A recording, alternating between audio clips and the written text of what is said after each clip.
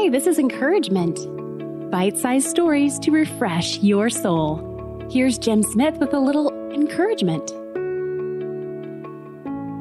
Scott Reeves recalls that it was near the end of a school year in Lower Alabama and the weather had turned unseasonably hot for mid-May.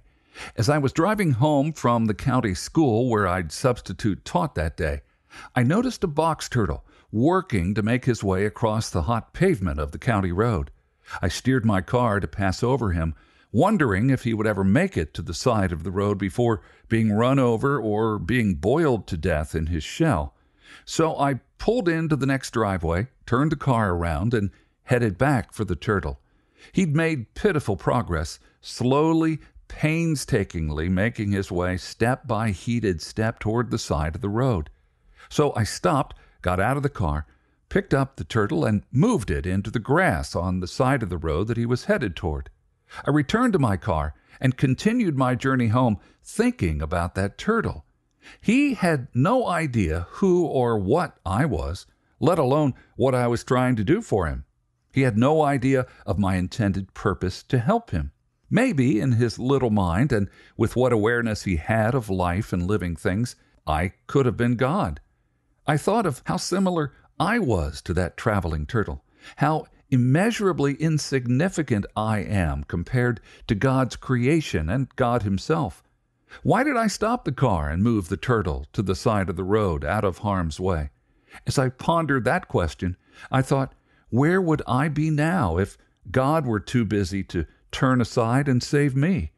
I drew great comfort in knowing that, like the turtle, I could have been burning on a fiery path leading to certain death if God hadn't rescued me and led me beside the still waters. I don't pretend to know all of God's purposes or plans for me or anyone else for that matter. What I do know is that as insignificant as we are in His wondrous universe, God loves each and every one of us. And He's never too busy to turn aside when just one of His lowly creatures needs rescued. Some thoughts there from Scott Reeves.